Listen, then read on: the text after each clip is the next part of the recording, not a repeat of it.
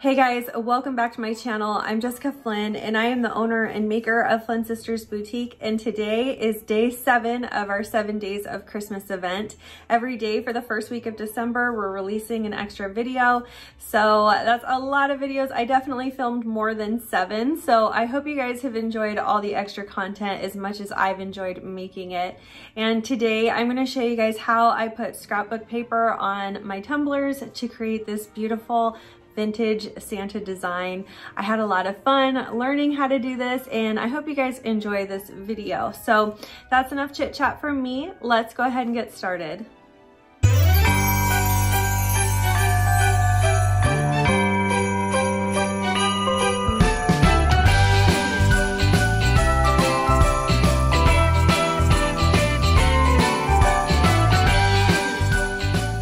Alright you guys, so we're starting with a fully prepped and sanded cup. I'm using a 20-ounce Stubby from Craft Haven. And when I say fully prepped and sanded, that just means that I did my normal prep process with my cup with the final sand product. If you need help on prepping your cups, I will link a video down below that you might find helpful. I'm going to line the inside of my cup with some masking tape because I'm not using a cup arm for the first part of this design process. And I don't want to get any Mod Podge inside my cup because it is kind of hard to get out if that stuff dries up in there. So I'm just going to put this tape in real quick, and that's going to be really helpful for us later. And so once I've got all the inside of my cup taped off, I'm going to start trimming up my paper. I'm using Paper Studio's scrapbook paper. It's the thinner one of the options that you have. So this is not textured scrapbook paper. It's like the thinner kind of scrapbook paper, okay? And I want to trim this up before I get it on the cup. I am using a cup that's completely straight. There is no taper to this cup, and that's going to make this project so easy. I would not have the patience to do this process on a cup that had any kind of taper or curve to it. So if you are able to find a straight cup, there are many options available for straight cups on the Craft Haven website, which I will have linked down below along with a discount code. So all I did was measure the height of my cup against the bottom half of our paper and marked it, and I did the same on the other end, and then I used my ruler to trim across. So I end up with a strip of paper that is the same height as my cup, and I already know it is wide enough to reach around the full width of my cup. I'm going to use some regular matte Mod Podge. I don't think it really matters what kind of Mod Podge you use, whether you have like glossy, matte, dishwasher safe, or whatever. I'm also going to be wearing gloves for this because it is super messy and I really hate the feeling of Mod Podge in my hands. I think it's super gross. So I've got my cup, I've got a little thing of Mod Podge here, and I've got a special Mod Podge brush. I will have a link down below on where you can find this brush, but it's my favorite brush to use. I also have a bowl of hot water with Dawn dish soap to put my brush in immediately when we're done. I'm going to first wrap my paper around the cup so I can get a feel for how it's going to work, and just to double check that I have the right size. Don't worry if some of your top rim and your bottom rim is showing. We're going to deal with that later. So I'm going to pick up some Mod Podge with my brush here, and I'm going to brush the Mod Podge all the way around the cup. If you get any kind of like chunky bits in your glue, just pull that out of the glue because we don't want to leave too much chunky bits in the glue. So just like you would apply glue to apply glitter with Mod Podge, we're going to be doing the same to apply this paper. You want to make sure that your cup is not warm and that you're not working in a really hot area because your Mod Podge should not be drying super fast. You want this to dry slower because we want to have some more working time with our paper. Okay, so add a good, pretty generous amount of the glue on there, and then make sure you have everything spread out nice and evenly. Okay, and once I've got all my glue spread on there, I'm going to set my cup up onto a piece of parchment paper, and I'm going to wrap my paper around the cup with my paper flat against the table so that I know that my paper's going on straight. So in other words, I'm using the table with the edge of my paper on it to keep the paper straight. So I know that once it makes its way to the cup, it's on there as straight as it could be.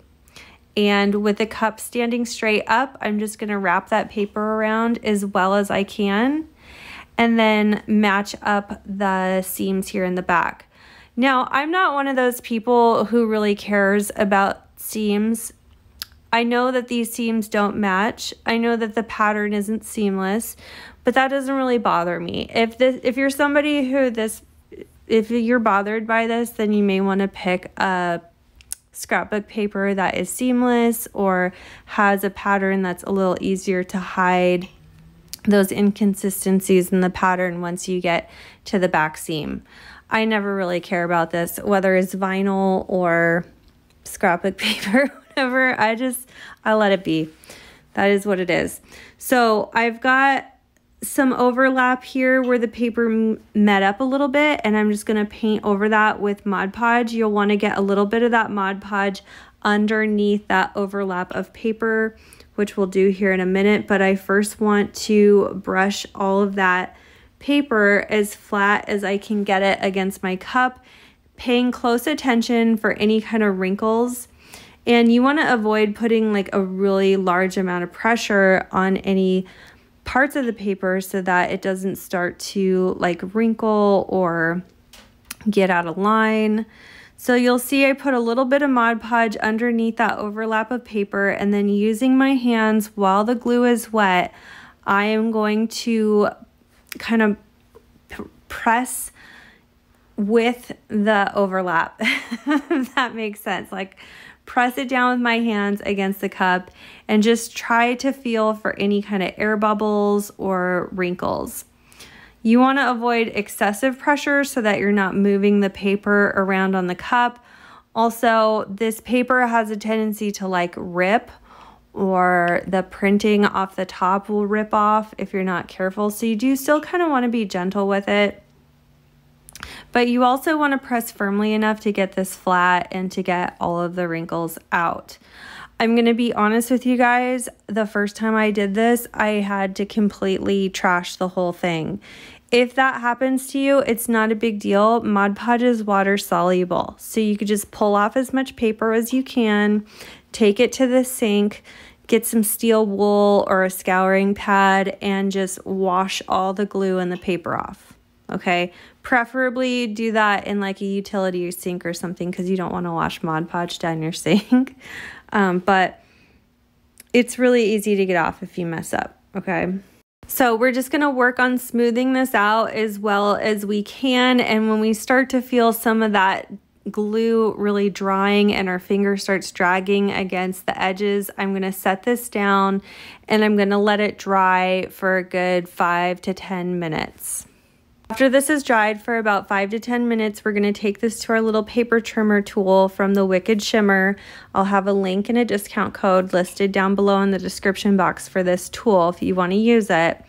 And you're just going to roll your cup along the razor of the cup edger, okay? And this is just going to help us nicely trim the edge of our paper along the top and bottom rim. You'll notice that my paper is ripping a little bit in the video because I didn't let it dry long enough.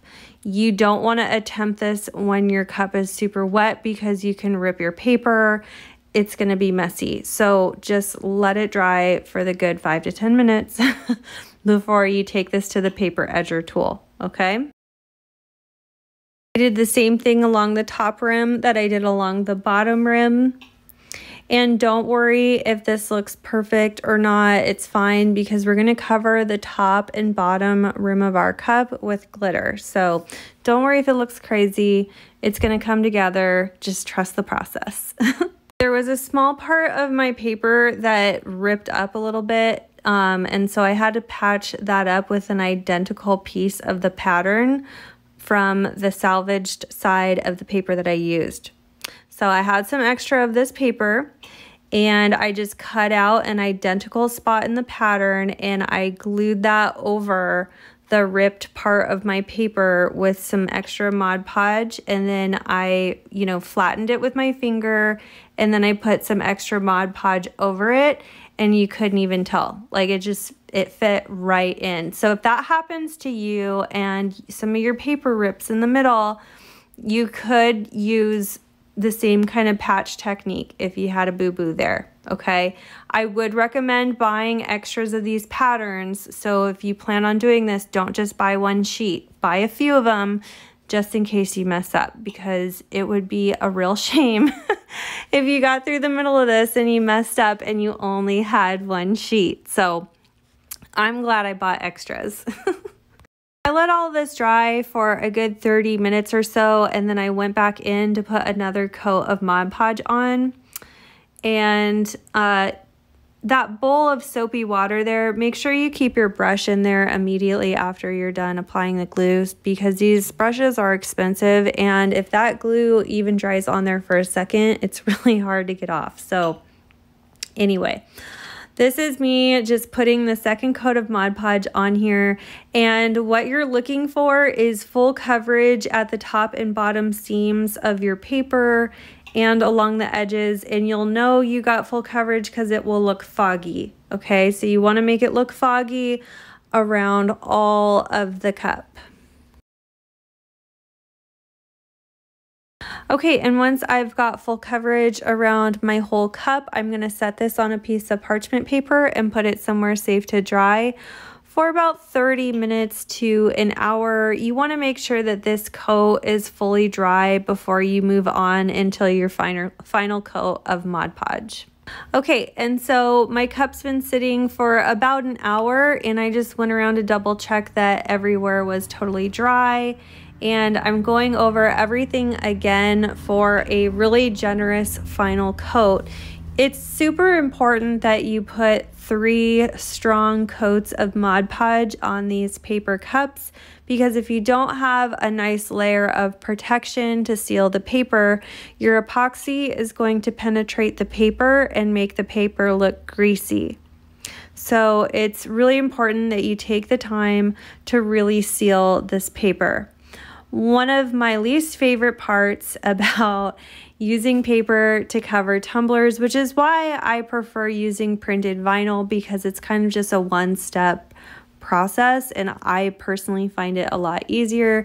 However, some of you have told me how much you really struggle with getting the vinyl on the cups, so you may disagree with me and you might find this way easier. There's also, something to be said about the variety of scrapbook paper to choose from. I mean, there's so many different beautiful prints and things. I had a lot of fun picking these papers out, and it's also more cost effective than printed vinyl as well, because you could get a sheet of scrapbook paper for less than 50 cents, whereas a 12 by 12 sheet of printed vinyl can be anywhere between $2.50 to $4.50, depending on where you're getting it and if you're getting it on sale or what have you. So this is extra work, but it is more cost effective, and you do have more of a variety on your prints. So that's kind of the difference there.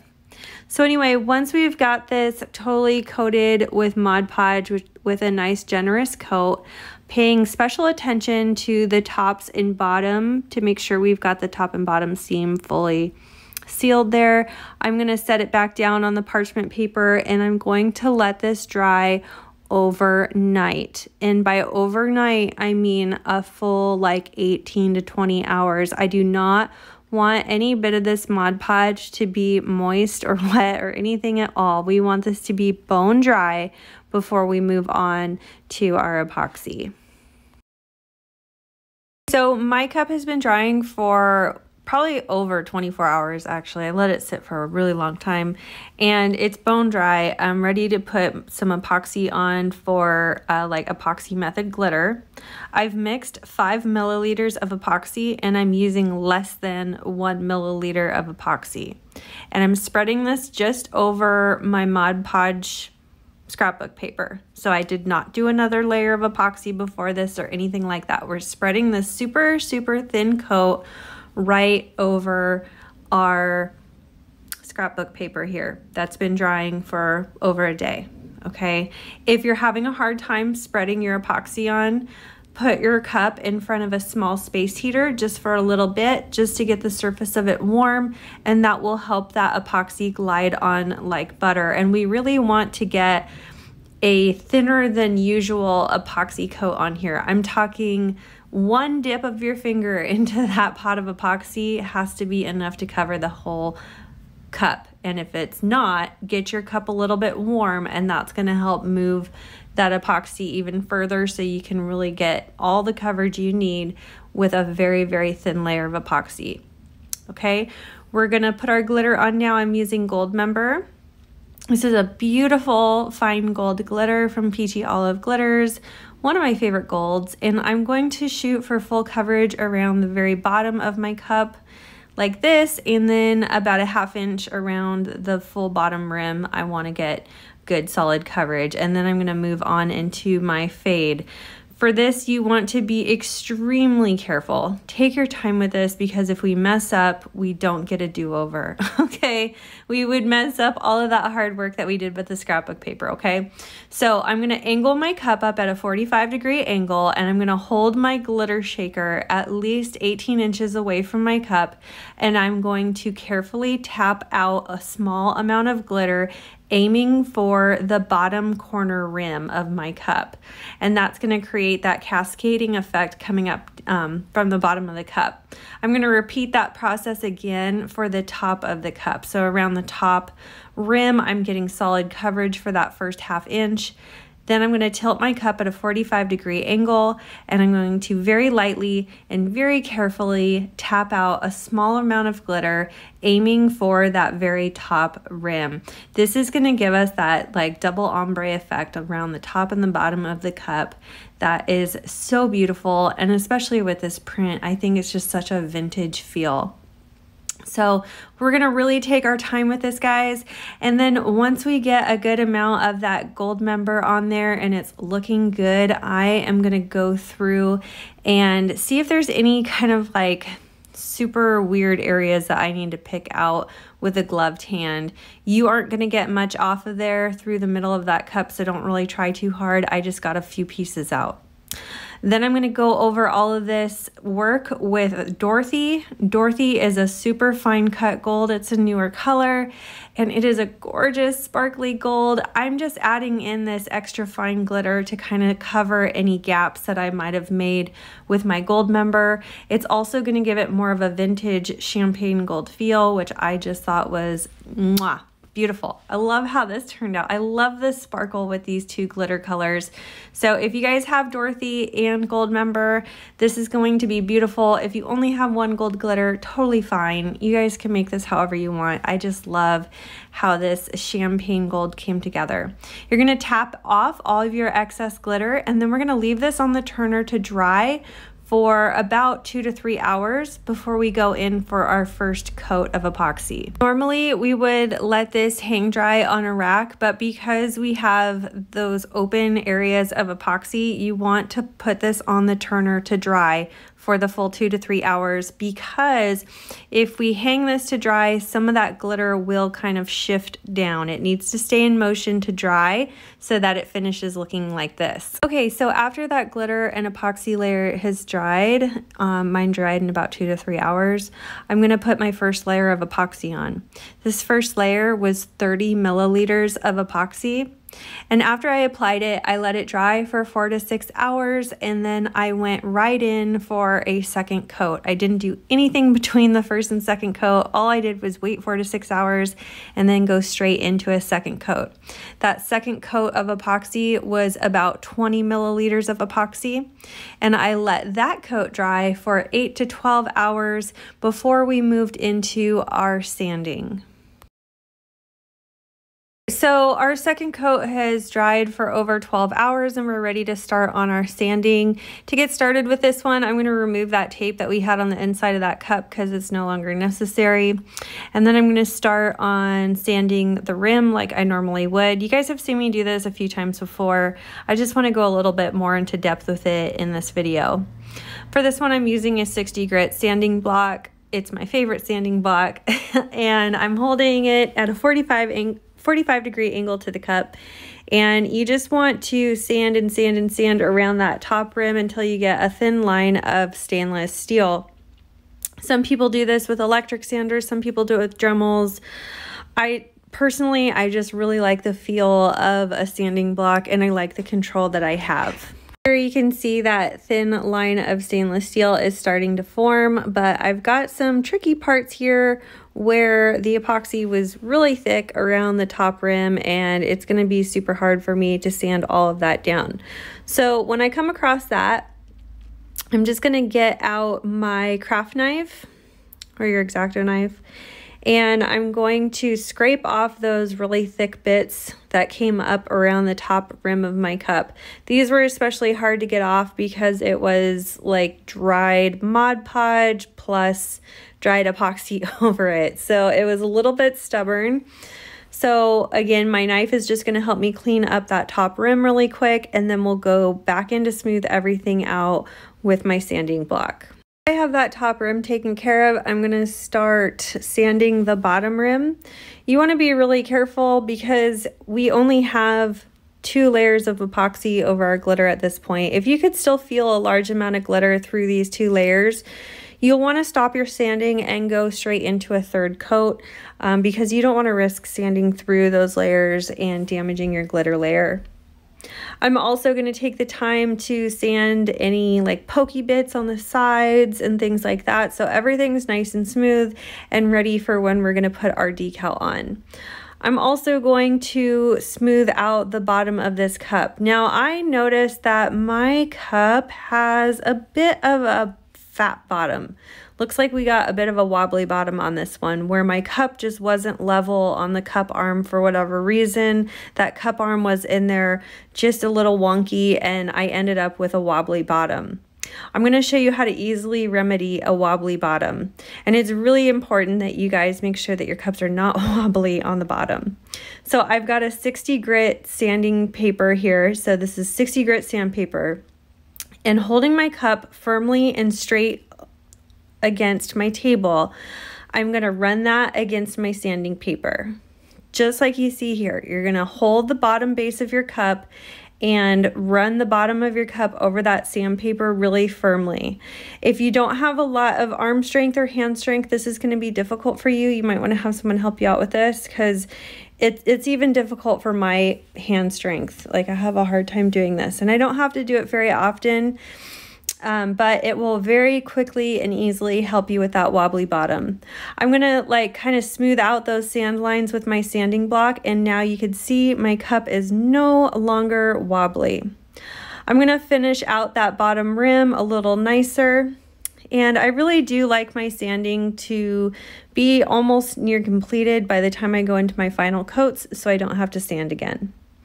I'm ready to apply my decals and my final coats of epoxy. I've already rinsed off my cup with some warm water and dish soap, and I dried it off with coffee filters, and I've already cut my decals. I've got both the offset layer and the top layer cut. If you guys need some help with offsetting your decals, I have a video link down below that might help you out with that.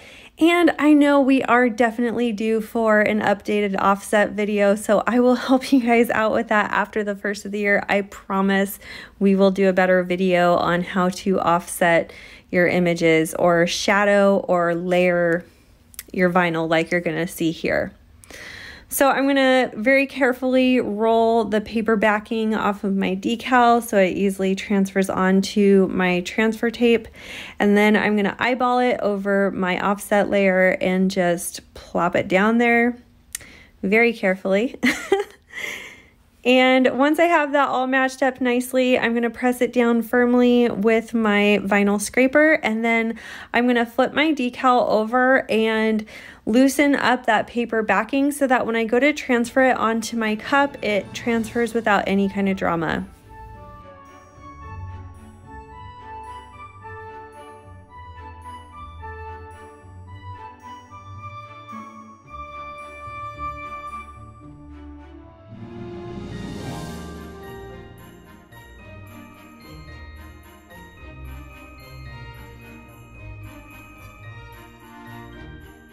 right, and once we get down there on the cup, I'm just going to press really firmly across the whole surface of that decal and then carefully remove my transfer tape. And here we are.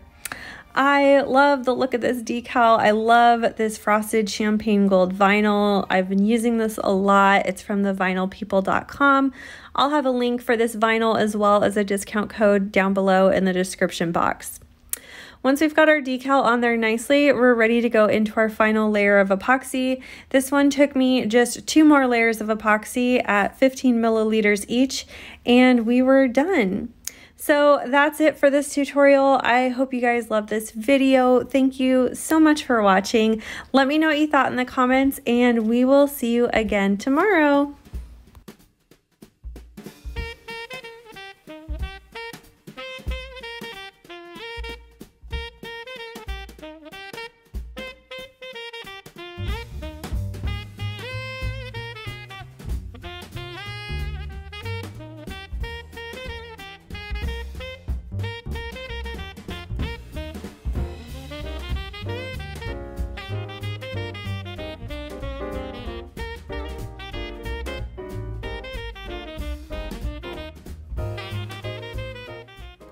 If you love this video, you could check out our last video here. Also be sure to find us on Instagram, Facebook, Pinterest, and of course subscribe for all our new videos that come out every Wednesday and Saturday. Thanks so much for watching. See you soon.